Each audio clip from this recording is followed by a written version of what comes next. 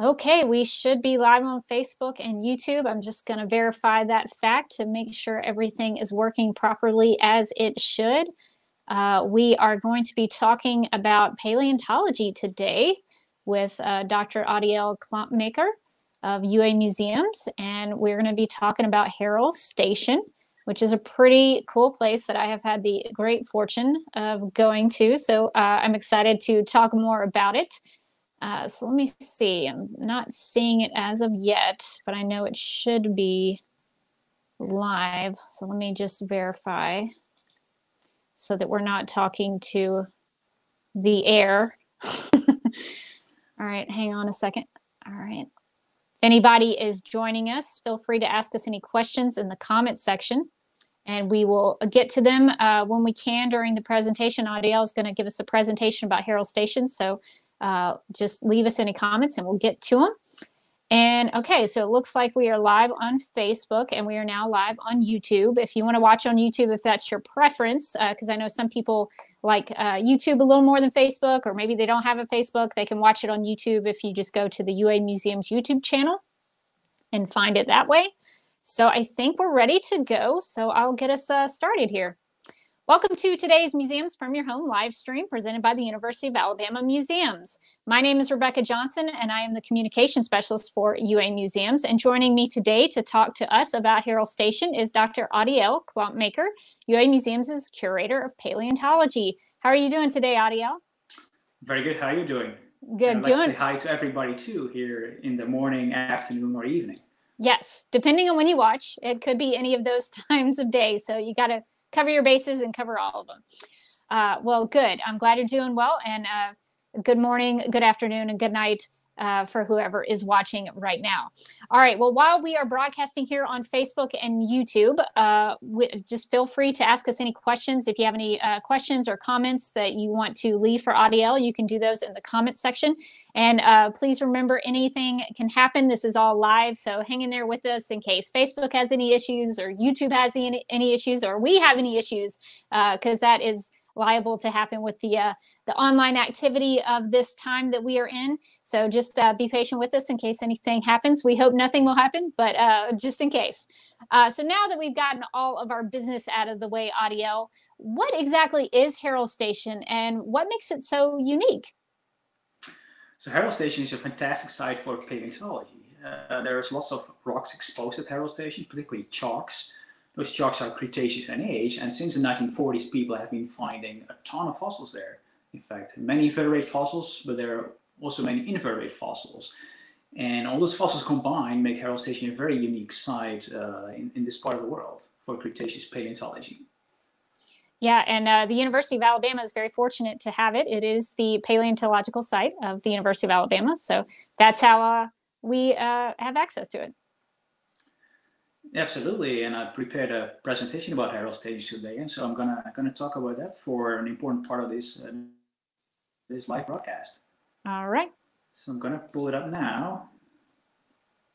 Yep, and they can see it audio. So hopefully everybody's able to see the screen. So that's great, Rebecca. So I'm gonna talk about Harrell Station Paleontological Site. It's really a treasure trove for Cretaceous fossils in the state of Alabama, and hopefully after this presentation I've convinced you that it really is. So this is the United States in the late part of the Cretaceous, so say about 80 million years ago or something like that.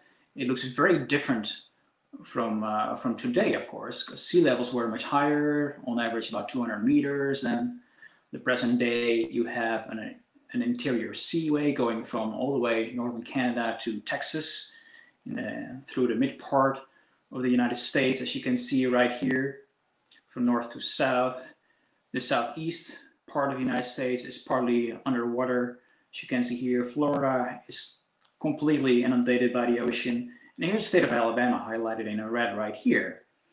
And as you can see right here, only the northeastern part of Alabama at the time was above the sea level, but the majority of the state was really under sea level influence, at least. And this is also shown by the types of fossils you will find. The fossils you will find in Alabama from the Cretaceous period are going to be predominantly marine in origin. That is, they are were living in the ocean back in the days. Now, one thing I haven't told you yet so far is this gray area right here. You see, gray area are rocks or sediments of that particular age that are exposed and accessible to search when it's not vegetated over, at least. Now, I told you the sea level was much higher than it is today, with about 200 meters, depending on where you are. But temperatures were much higher as well. So at that time, we're talking really about tropical temperatures in the southeastern part of the United States, very tropical in nature. So here's a map of the state of Alabama, and highlighted here are a number of Cretaceous rock units. So there are different colors here, all the way from gray to about pinkish. The gray ones are about 86 million years old or so, whereas the pink ones all the way to the bottom here are about 66 million years old. At about 66 million years old, something very important happened globally, in fact, because an enormous meteorite struck the Yucatan Peninsula in Mexico, and together with some massive volcanism that was ongoing already in India, this caused a huge decline in animal diversity on Earth by about 75%. So about 75% of all species vanished, and it includes the dinosaurs that were not able to fly. Those includes pterosaurs or flying reptiles. It includes ammonites that went extinct around that boundary. And they include a variety of other organisms as well that were hit hard, but some were able to survive and radiated subsequently again. But some did not, like the non-flying dinosaurs. So there's one part here that we're going to be particularly interested in for this presentation, and that is the darker blue color right here indicated. This is called a Morville chalk, and you can see this darker blue color all the way from the west part in Pickens County and Greene County, and the rest all the way toward the east into ultimately Russell County right here. Now, this is the rock unit we're going to be talking about most, because that's the rock unit in which we find fossils at Harrell Station. Now, Harrell Station is located right here in Dallas County at this very red dot right here. And we're going to go to the next slide here. So this is a photograph that was made around 1945 about the Harrell Station area back in the days. For your orientation, this here is US Highway 80 right here. Here we have the Cahaba River, which is still there to the present day. Here we've got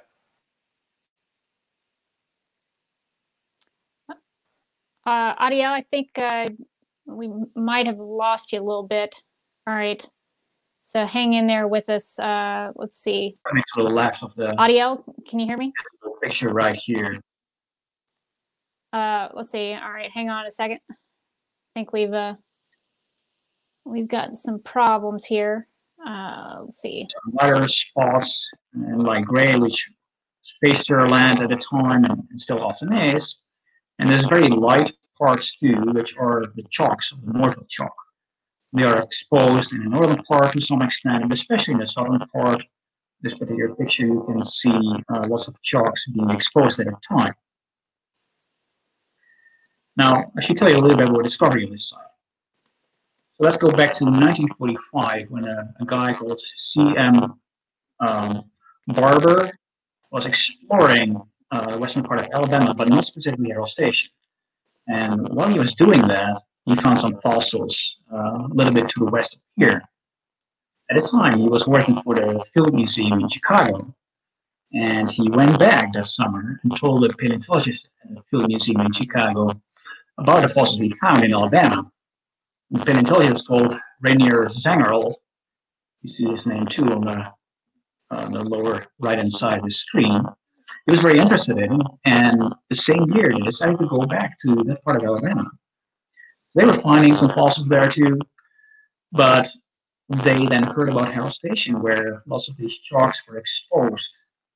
So they actually went there right away and started to find a tremendous number of vertebrate fossils at Harrell Station at this site. So they decided to go back in 1946, in May of 1946 to be specific.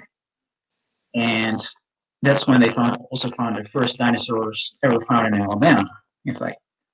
The site was so rich, they had to go back once again. So they went back in 1947, they went back in 1949 and collected all fossils of interest to them at the time. They all brought these fossils back to the Field Museum in Chicago, where these specimens can still be found to the present day. And they started studying them, particularly Rainer Zangerl, who was a paleontologist by profession. All right, Adiel, can you hear me? Here you see a close-up of the main area that was exposed back in the days and still is to the present day. And once again, you see very light areas, which are the chalks right here. You see a variety of numbers right here, which correspond to major finds of vertebrate fossils back in the days in the 40s. And you see there's also different parcels right here. Now this is how important part of that part that I showed you in the previous slide looks like today on Google Earth. As you can see, there are so many gullies that are exposed and actively eroding and yielding new fossils every year. But another part has been overgrown over time, particularly in the 60s, 70s, and 80s. Some vegetation took over. Now I should tell you a little bit too about the land around it. So this chalk that is exposed at Harrell Station is also present under everything else, whether it's overgrown or not. And this chalk doesn't let water through relatively easily, so when it rains, it gets soggy real quickly. And when it's dry, it can get bone dry real quickly as well. And the farmers have recognized this, and they've decided that the land use is best for agricultural purposes, specifically pastures, also cattle ranching, for example. It's still pretty common to the present day. Catfish ponds are quite common in the area as well. But the areas where the gullies are very rugged and irregular, so they're not very useful for cattle farming. And there's not very much vegetation to be found there as well. And it's quite dangerous. Okay, also, those gullies have been exposed for a very long time and haven't been used other than for finding fossils. Now, the particular site you're seeing right here, I'm using my mouse to show you the boundary here. The site on the left was purchased by the University of Alabama in 1991, specifically May 31st, 1991, from Robert and Nancy Wilson. And they actually still live very close by over there. He couldn't use the land very much, and at the time, Douglas Jones, the director of the Alabama Museum of Natural History, he was very interested in these fossils for multiple reasons, right? For education, for example, but also for research. And he approached Robert and Nancy Wilson if they wanted to sell it. And they wanted. And after some negotiation and some donations from the Board of Museum Regents, they were able to purchase this land in very late May of 1991. And it has been managed by the Alabama Museum of Natural History staff since that time. Now this is a map of Harrell Station that I made a while back, and this is showing you the number of gullies and where they are exposed specifically. So on the top left side, you see gully number 1. It goes all the way to gully number 7. You cross over to the western part of the property from 8 to number 23 or so can be found here. In the center part, you can find 24 to 26. So still about 15% of the area is still exposed and actively eroding, and you can find new fossils every year, really. So once you get there, you actually follow this particular road right here. So you can stop here and park here and get out and explore gullies number 1 through 7. You can also continue and park here on this green meadow, called green plot right here, and you can follow this walkway all the way back to the other gullies in the eastern part of this particular drawing. What I will mention too here that this site is enclosed by private property. The UA property itself, you have to go through multiple gates and it's fenced off, so this is unfortunately not a site that everybody can access. So let's talk a bit more about the mortal chalk at Harrell Station. What is this chalk actually composed of? Well, first of all, this chalk is a bit of a misnomer, because chalk implies that pretty much everything you would find is limestone. And only about 53% on average of the rocks exposed at Harrell Station is actually limestone. This limestone in itself is composed of a variety of microorganisms, mostly coccolithophoran singles of organisms, but also seed fin or ostracoid shells. On occasion, you find other microfossils as well called foraminifera. They all together, but particularly the coccolithophorans, they compose most of the limestone components.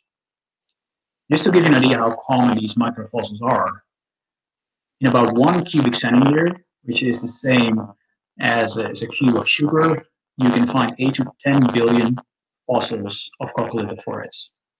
It's astonishing if you think about it. You cannot see them by naked eye, you need a microscope to find them, but you can always find fossils at Harrell Station, even though you may not be able to see them. So 53% is limestone, really. The other parts are 33% of clays, particularly the mineral smectite. And there's also sand and silt as a last component. Mostly the mineral cores that you can find on the beaches quite often as well is found occasionally as well as part of the rocks exposed at Harrell Station. So the age of the rocks, how old is it exactly? Well, it's about 82 million years old, and mostly the microfossils have been used for this purpose, sort of the coccoliths, ostracods, and foraminifera. The reason why they have been used is that they are extremely common, as I mentioned already with the example right of this sugar cube. They are widespread. They cannot be found only in Alabama. They can be found worldwide at a time, and they evolve relatively fast from one species into another one. You can use those principles and determine that the site is most likely about 82 million years old. So Harrell Station at the time was way far from the coastline. There's no beach sediments, beach sands that can be found at Harrell Station. Harrell Station was dozens of miles or kilometers away from the coastline shore. It was a relatively calm ocean back in the days over there. It was also relatively shallow, most likely less than 200 meters deep. Not very shallow either, certainly not below 30 meters. Surface waters were estimated to be about 25 degrees centigrade at of the mortal chalk at Harrell Station, or 77 degrees Fahrenheit. It's pretty warm, much warmer than it is today, in fact.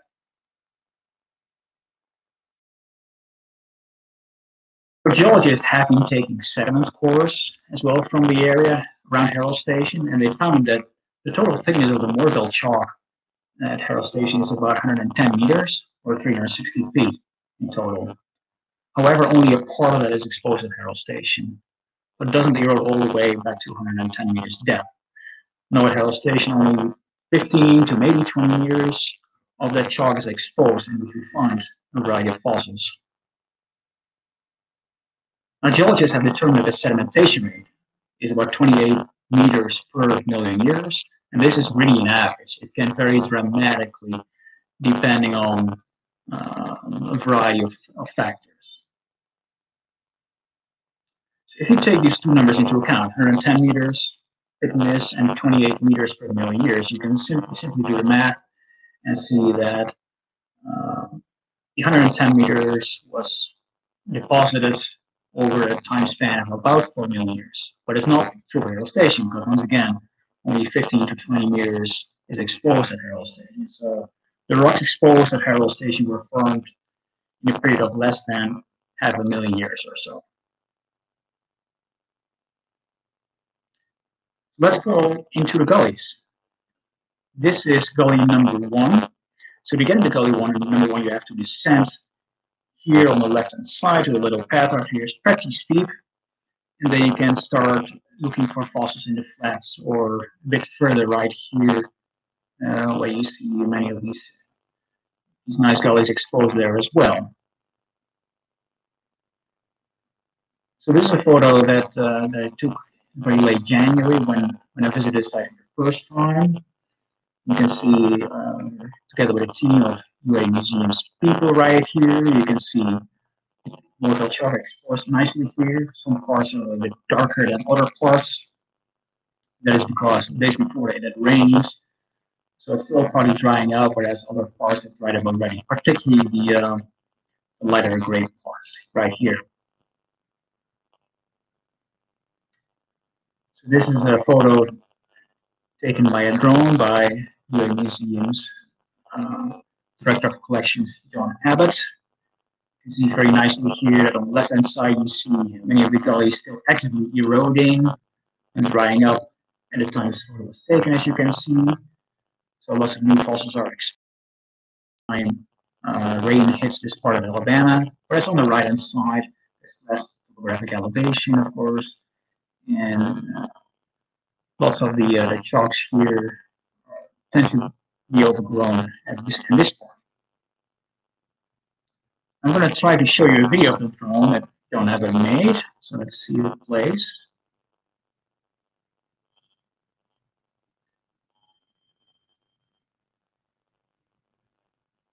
This is the same part of Gully 1 that we just saw in the photograph, but here you get a better sense of this, at least the size of the area and how it looks like in a more three-dimensional way. So at the time we were searching this part of the flats where quite a number of shells were exposed.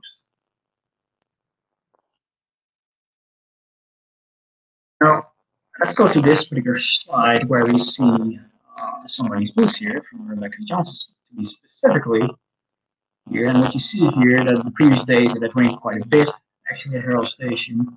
And I already mentioned to you that the water has a hard time getting away, so it can get pretty soggy and wet even the day after it had rained. So what happens then is your boots collect a lot of this chalk, clays and limestones, mostly right, and it's easy for you to collect a couple of ounces of chalk quite easily. So you don't move around very easily then anymore. It may get pretty slippery. So when it rains, you don't want to go there. That's the fact. On other days, it may get very hot.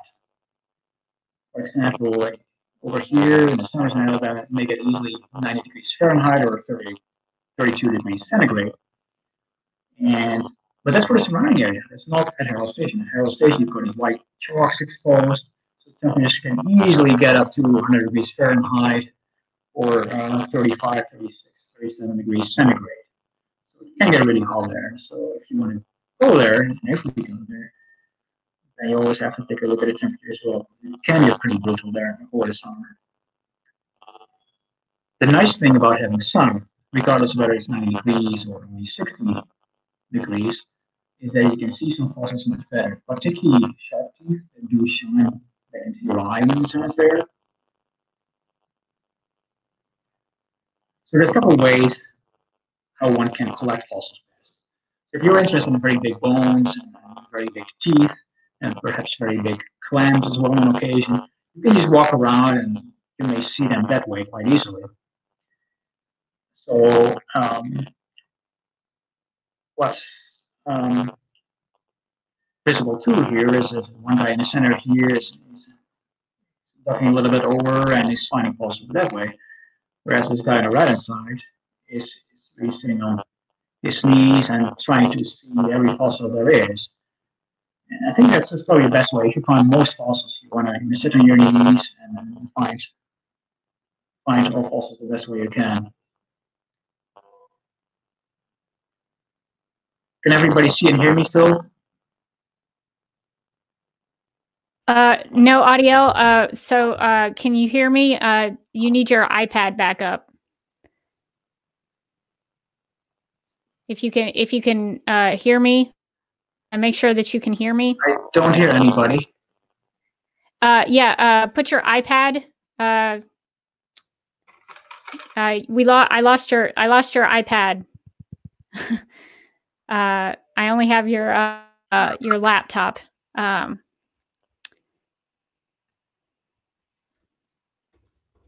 Sorry about this, everybody. Technical difficulties. Trying to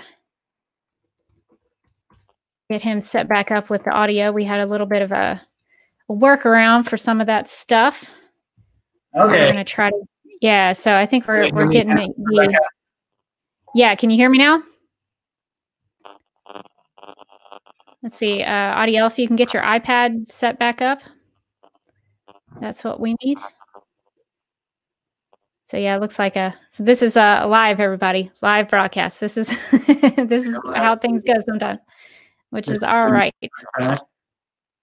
Yeah, if you can get the iPad set back up, I think that will help a lot, so that we can get your audio a little better.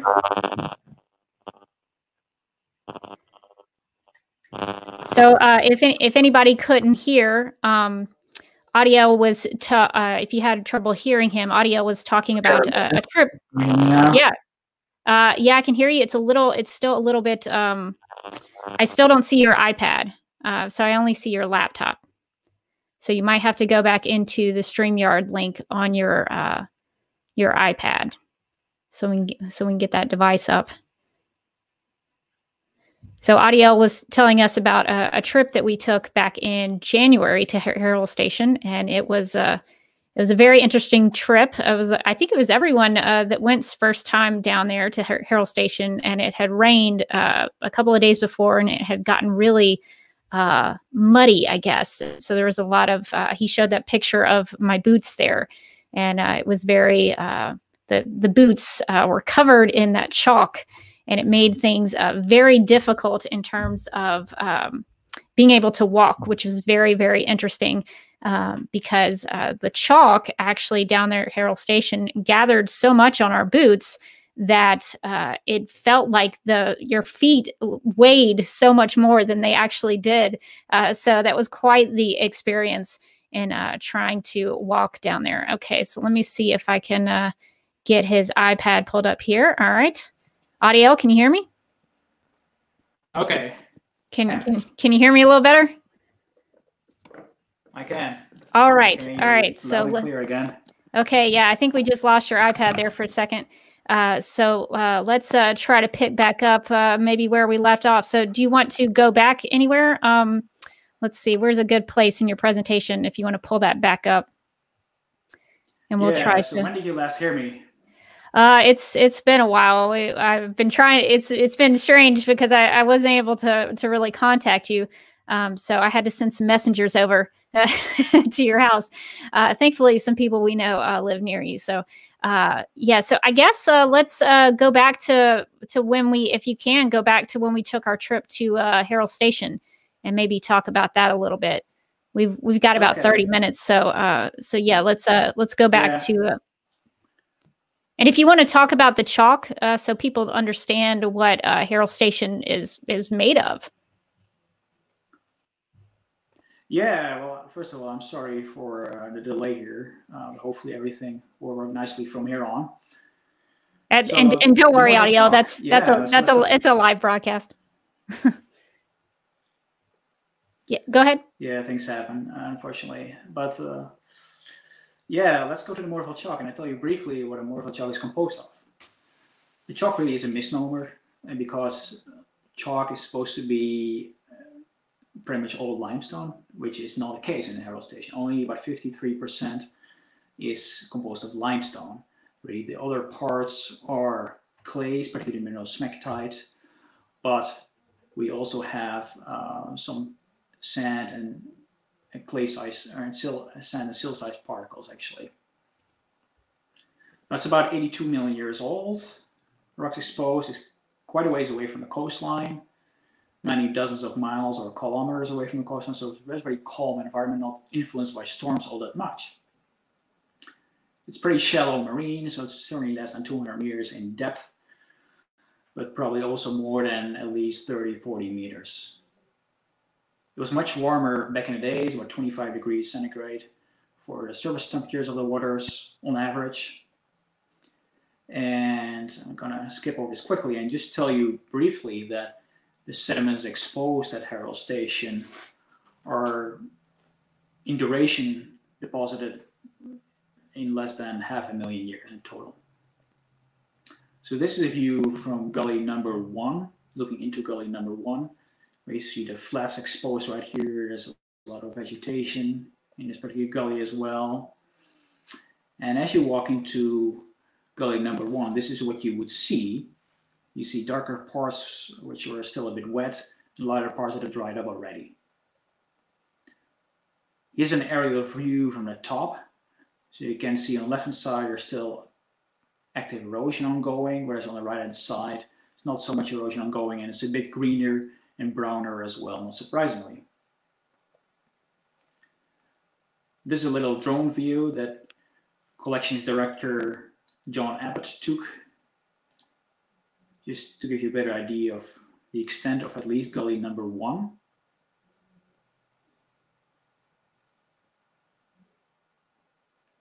You can see we are actively searching for fossils in the flatter parts.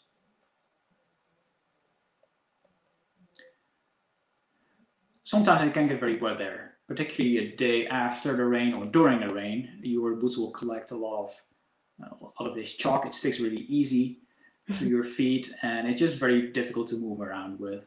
So you definitely don't want to be there when it rains, because it may be very hard to get out of the gullies in the first place. But Adiel, now, the sun is a blessing and a curse. Adiel, yeah. Do you want to talk about how sometimes, even though with the chalk and the stuff that gathers on your boots is difficult to walk around on, does it benefit you anyway as a paleontologist to be able to, like the rain, does it benefit you to be able to find fossils a little better? Absolutely, we need the rain for new fossils to be exposed, especially when it rains. Active erosion takes place, and new fossils are exposed every time. So in that sense, rain is very important as well. In fact, without rain, same fossils would be exposed for a very long time. You don't find any new fossils necessarily. So we've got a lot of rain in Alabama in some months, which is absolutely great. But you don't want to be there when it rains. Now, the sun is a blessing and a curse as well. When temperatures soar over the summer, when it can get to 90 degrees Fahrenheit or 32 degrees centigrade, it can get very hot in the surroundings of Harrell Station. But within the gullies, it can get even warmer. And it can easily get to 100 degrees Fahrenheit or 37 degrees centigrade. It can be pretty brutal there, so you need to bring a lot of water for those days. Now, the sun is also very beneficial in the sense that you can see some fossils at least much better, particularly shark teeth that still have enamel, and that enamel really shines into your eye. So here we are searching for fossils. There's essentially 2 ways you can look for fossils. You can walk around hoping that you'll find big teeth and big bones, which are pretty rare, but you can also scoot down and sit on your knees and find fossils that way. You'll find many more fossils that way. They may not all be very big, but many of the small ones can tell you a lot about life that was present at the time as well. So just to give you some examples, so on the right hand side here we have a tooth of a shark called Squalicorax.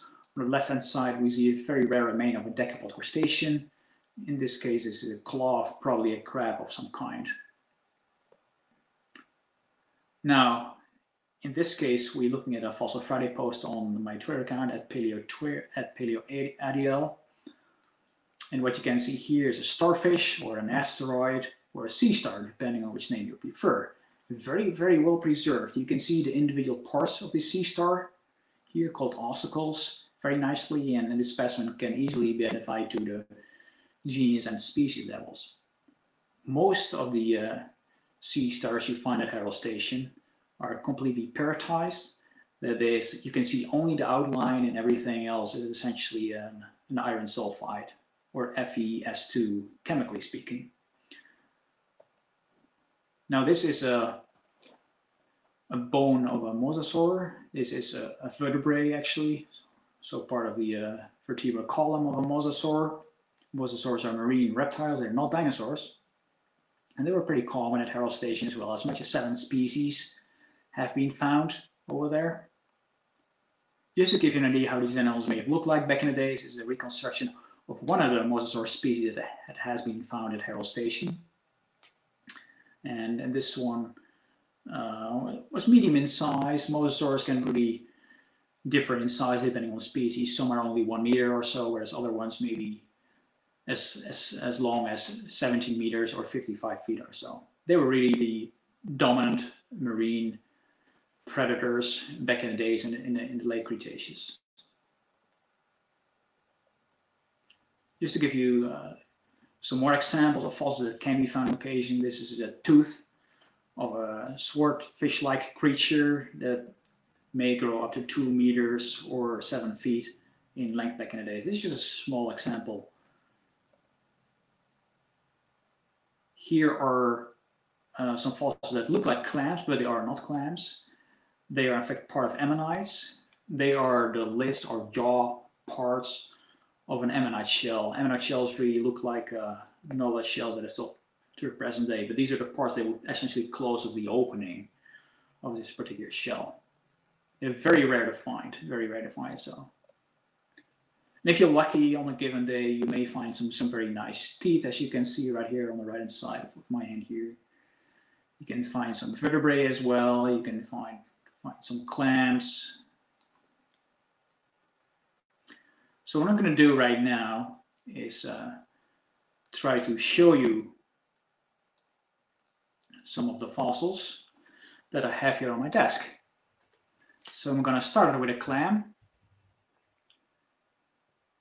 This is a clam shell right here. It looks pretty nice, very well preserved, pretty complete. We've got an oyster here as well. It looks very jagged. Earlier this year I found this very nice fossil. This is part of a jaw of a fish. Yeah, you can see, are those teeth at the top with the jagged edges? Yeah, these are teeth, yeah. They're teeth, for sure. You can see better now, I hope. So here we have a larger tooth of the one I just showed you in the picture of this sword-like fish that could grow up to 2 meters in size. Yeah, that's a big tooth. It's a pretty big tooth, yeah. It's about 5 centimeters or 2 inches in length. Here's another tooth right here of a shark called Cretaxirina nantelli. Yeah, you might want to move it a little more to the center. Yeah, that's a pretty big tooth as well. Yeah, I'm selecting the big ones because you can see them. Yes, it's a little easier to see. Yeah, so this is a tooth of a mosasaur. You can find on occasion as well. This is a relatively small tooth, but there are bigger ones as well. And we get to the really big stuff. This is a vertebrae of a mosasaur. Now you can recognize that this is a vertebrae of a mosasaur because it has a concave end, or sorry, a convex end, and a concave end right here. And lastly, what I want to show you is a piece of wood. Even though we're far away from the coastline, you sometimes scan wood that made it into the ocean, was floating for a little while after it sank to the bottom of the ocean, most likely, and got covered by chalk. Those are all really neat. Yeah, so now I'll go back to the presentation. All right. And you might want to hit that hide sharing there at the bottom. Let's talk about dinosaurs. Yeah, absolutely. Yeah, there you go. All right. So let's talk about dinosaurs. Dinosaurs are really rare because dinosaurs were not living in the ocean by any means. Nevertheless, some dinosaur remains have been found. So on the left-hand side, you see a toe bone of a theropod or a meat eater. This one right here to the right of it is just a drawing, really, but it was part of a hip bone of a nodosaurid of some kind, so an ankylosaurian type of dinosaur. This one right here is a reconstruction of the skull of a duck-billed dinosaur or a hadrosaurus of some kind. Only the parts in gray are actual bones that have been found, whereas the parts in white are reconstructed. Now, one of the most special finds in terms of dinosaurs is this egg. This egg was found in 1970 by Prescott Atkinson. It's also in the Board of Regents of the UN Museums. And he found this oval-shaped egg, and in 1978 it was determined to be an egg of amniot. This is the group that contains mammals, reptiles, and birds. However, subsequent research by James Lamb was able to find some bones inside, and he thought they actually may belong to a double dinosaur instead.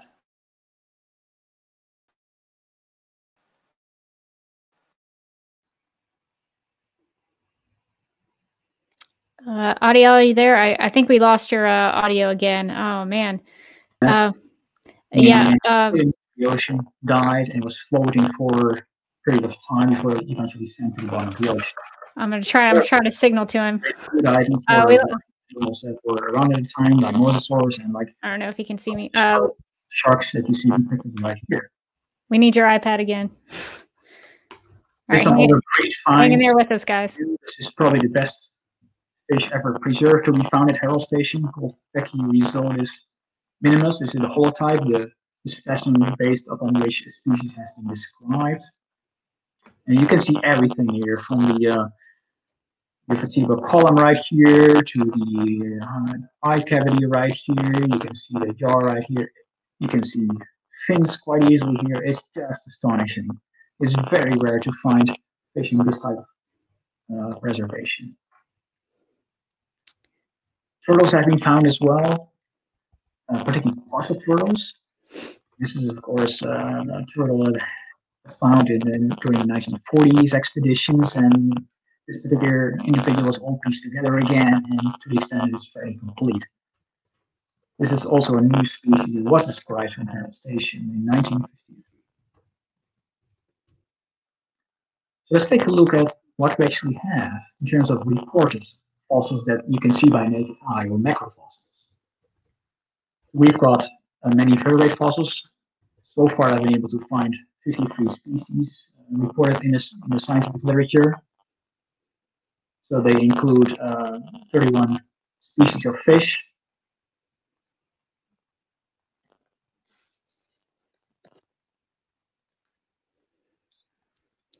Yeah, Adiel, it seems like we lost your iPad again.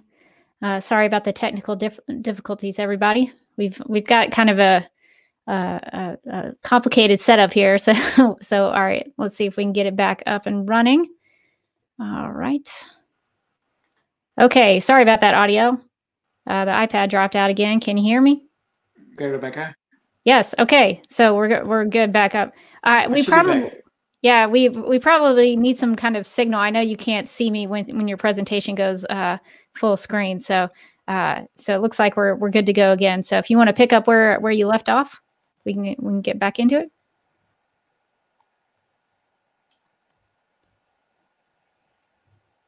Can you hear me? Looks like he's still trying to. Rebecca, you want me to start at some point again? Yeah, if you want to, I guess since we've got about 17 minutes left, so if you want to start back up, just talking about on your slide the treasure trove for fossils, and talk about what's found at Harrell Station.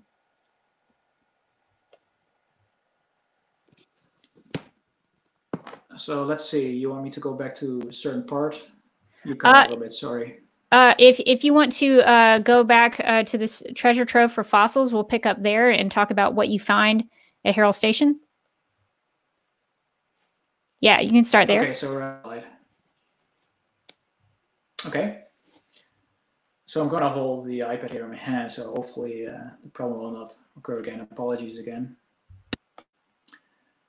So there's lots of fossils that have been found at Harrell Station, particularly ones you can see by naked eye, and the ones that have been reported in this scientific literature are plentiful for the vertebrates, as you can see right here. Many fish have been reported, turtles have been reported, 7 species of mosasaur have been reported, crocodile even, dinosaurs including bird, because birds are dinosaurs, 1 pterosaur. Now for the invertebrates, on the other hand, it's a very different story. They have hardly been studied. Only one worm was reported, one moss animal, a bryozoa, and oyster shells have been mentioned on occasion. So there's lots of work to be done on inverts. For the microfossils that have been reported in the literature, there's actually over 100. Even though some research can be done, they have been researched quite well. And from the Pleistocene, which is apparently a layer on top of the Morville chalk, an American mastodon actually was found. So if you look at the list, you think, well, this is a place that's full of vertebrate fossils, right? But it's not entirely true. Because if you go to Harrell Station, this is a particular shot you may see. You see a lot of shells right here, and shells in fact dominate in terms of abundance for sure. And if you're very lucky, you can see a bone, which I'm indicating right here with my mouse. This is a sample that I collected by collecting every fossil for 30 minutes in one of the gullies right here. And this is what you typically find. You find 95% bivalves or clams, oyster, salmon bivalves as well. You find a number of worms as well. You may find some barnacles, and if you're very lucky, you may find part of a vertebrae right here. So that's really what reality is. Vertebrates tend to be pretty rare, whereas shells and everything. What's reported in the literature and what can actually be found in collections may sometimes be very different. I'm going to try to show you that right here. So in terms of macrofossils, for sure there are more than 10 fish and shark species to be found in collections that have not been reported from Harrell Station so far. There's a number of other taxa as well. In terms of invertebrates, there's a ton of research that still can be done. There's dozens of bivalve species. There's brachiopods, there's crustaceans, there's ammonites, there's gastropods, starfish, like the example I showed you, corals as well, sea urchins, worms as well. There's also plants. An example of wood when I was highlighting some of the fossils in front of the screen, right? There's fossil dung, coprolites that have been found there as well, and a variety of those that can tell us a lot about how these animals lived as well. And for the microfossils, the that were living on the bottom of the ocean have not been studied very well. So there's not only fossils you can find at Harrell Station. There's actually wildlife as well that you may come across. Here's a photo that I shot from a number of birds. 2 birds were attacking 1 bird here actually. There's a variety of plants that are quite unique to the chalk environments that you can see. If you're lucky, you may see a coyote. You can find dragonflies as well. There's a lot of tracks and traces as well, made by extant animals. Like this trace made by a bird. This track is made by a coyote. You may not see coyotes very often, but the tracks really tell you that they were pretty common there. This is a footprint of a deer. This is a footprint of a coyote, or a raccoon. So if you're interested in present life found at Harrell Station, I invite you to go over to iNaturalist, this particular website you see right here. You can see the plants and animals and tracks that have been found at Harrell Station and the surrounding area so far. This data has been collected by a variety of people. So how has Harrell Station been used? Well, it's been used a lot for scientific research. If you look at a number of scientific papers and books that have been published over time, you see that some publications were done in the 1940s all the way up to the 2000s, but typically less than 5 per decade. But particularly in the last decade, there's really a spike in research based on the fossils of Harrell Station. And expect this to continue for this particular decade. Like I mentioned, new species have been described from Harrell Station as well. 14 new species have been described. 12 are still considered valid, and they include turtles, fishes, a dinosaur, but also a shark.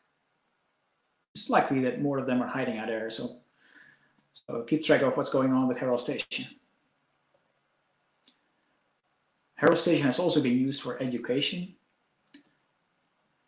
So the ALMNH, or Alabama Museum of Natural History Museum Expedition, has since 1979, has been coming to Harrell Station a number of times in 1982, 1988, 1993, and last year as well. And to the right-hand side, you see a shot of Harrell Station in 2019, when high school kids were doing fieldwork there and learning to become a paleontologist, perhaps. It has been used extensively for classes as well, particularly classes related to paleontology and marine science, but also classes related to modern plants and tracks and traces sometimes have been going to Harrell Station. So in sum, Harrell Station is and remains one of the important Cretaceous paleo sites east of the Mississippi River. There are a lot of macrofossils that can be found at Harrell Station, over 100 species.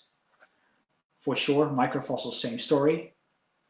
Lots of research that can still be done on the vertebrate fossils, but particular research interest should be given to invertebrate fossils because they have hardly been studied from Harrell Station. There's definitely an increase in interest, as we've seen in one of the previous slides, 20 publications last decade, and also remains an important site for educational purposes.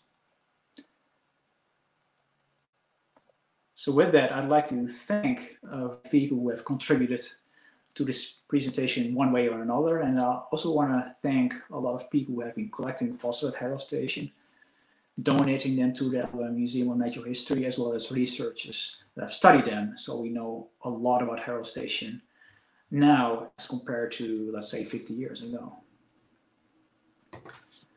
So this is the end of my presentation. So yeah, so Adiel, we have a question. We can go over to questions if there are any. Yeah, so Destry asks, can anyone go to Harrell Station to explore? So that's a really good question. So how would you answer that, Adiel? Yeah, well, so Harrell Station is enclosed by private property, and Harrell Station itself is fenced off, and there are a number of gates too. So it's unfortunately not a site that the general public can go to. But particularly if you sign up for classes that in paleo and geology, you may be able to go there. And if the museum expedition in the future would include fossils again, then we may go to Harrell Station again. Yeah, and your first time at Harrell Station was in January, and I think that group of folks that we went down there, everybody, that was all of our first times to go down there. But it does sound like classes do go down there, and you do have to have certain permissions.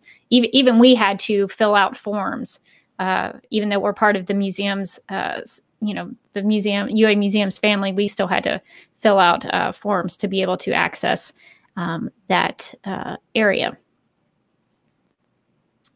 Yeah, and Adiel also mentioned in his presentation that there's an iNaturalist project for Harrell Station.